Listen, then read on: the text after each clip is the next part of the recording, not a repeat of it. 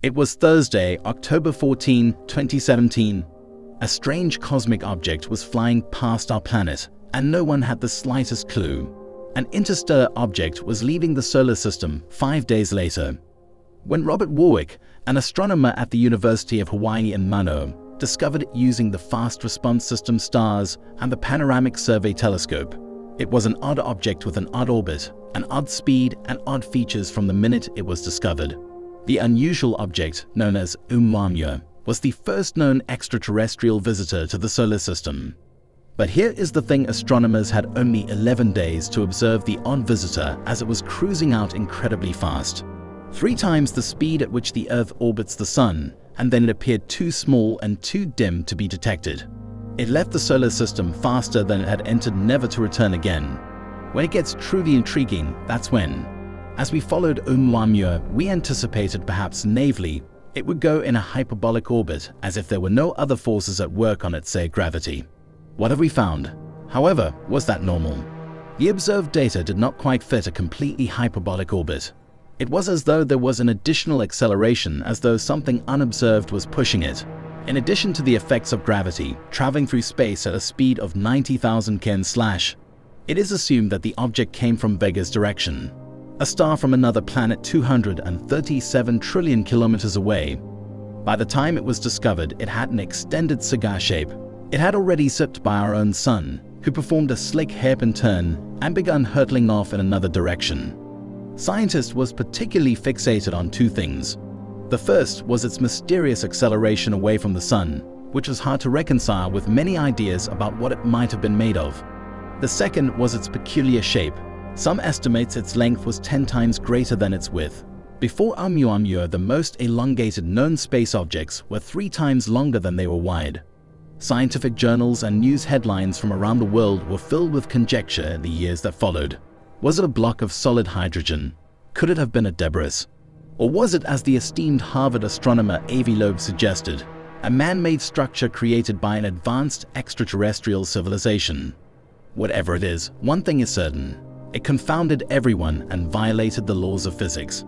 After reaching its closest point to the Sun, about 95,000 kilometers per second, or at a very high speed in relation to our own Sun, the object started leaving the solar system, more than enough to ensure it would escape our star's gravity.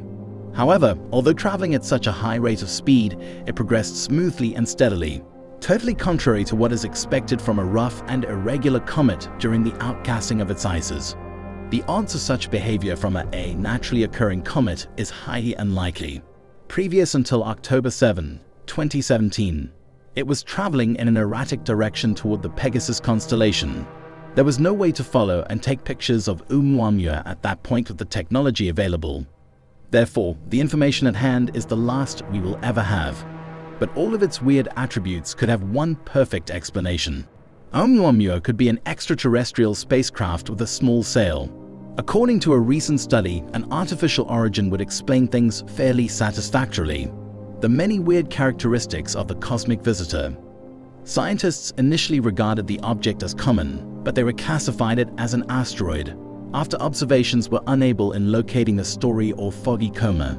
But once more, a group of scientists classified Oumuamua as a comet, after noticing that it displays non-gravitational acceleration. That brings us to the study of which Loeb conducted with lead author Samuel Byerly, a postdoctoral fellow at the ITC. Byerly and Loeb don't think the comet explanation holds up, because astronomers still haven't spotted a tail or coma around Oumuamua. Another natural explanation is possible.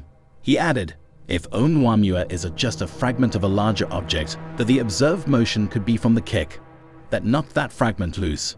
However, such a kick would only occur once.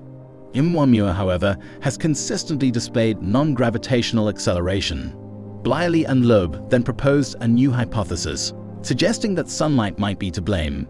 In the new study, the duo determined that solar radiation pressure could cause the observed non-gravitational movement.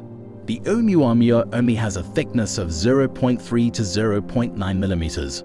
What kind of structure could be gossamer thin?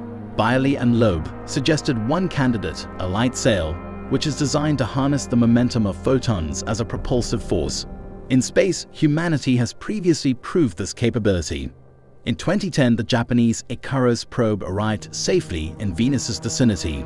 A light sail Oumuamua could certainly survive a lengthy interstellar journey, according to additional calculations by Byerly and Loeb. The amount of gas and dust in the interstellar medium and the speeds at which the object would come into contact with these deep space objects are both significant. Oumuamua might travel at least 16,000 light-years from its home system, according to the researchers. Its provenance, or whatever that might be as Oumuamua, is still a mystery. This is good news for C.T. Loeb, referring to the search for extraterrestrial intelligence. This is not speculation, he added. It's evidence-based. We have an anomaly in the data. The anomaly is that the orbit deviates from a Keplerian orbit deviates from what gravity alone would do, and the viable explanations for that do not exist, other than the one that we are proposing. To be clear, Byerly and Loeb are claiming in. This study shows that Oumuamua is definitely an alien spacecraft, but they do believe there is a chance of this happening. The object could be a piece of alien art. An abandoned sail ship named Space Junk has unintentionally arrived at our location, or it may be an active reconnaissance craft. He is sent to check out our solar system, the researchers wrote in the study. There are arguments in support of the latter explanation. For one thing, Oumuamua's finding itself was a bit of an abnormality, according to Loeb. Our own solar system doesn't shed so many Oumuamua-like objects, he added. The motion of Oumuamua is also about coincident with the local standard of rest, which is the average velocity of matter in our region of the Milky Way galaxy. In fact, that is the reason it has been so difficult to identify the object's system of origin. If I made a device whose identifier I wanted to keep secret, I would rate at the regional minimum level of rest. According to Loeb, astronomers have made use of the Allen Telescope Array in Northern California and the Green Bank Telescope in West Virginia. Should keep an eye out for any potential Oumuamua pings. The object has not spoken thus far, but whatever it is, the discovery is incredibly fascinating. A weird visitor from a distant star system that is unlike anything we have ever seen in the vicinity of our own solar system. We can only hope that we see another Oumuamua soon. Do you know what Oumuamua is? Please leave a comment to let us know. Remember to subscribe to Space Curiosity as well, because we shall investigate together.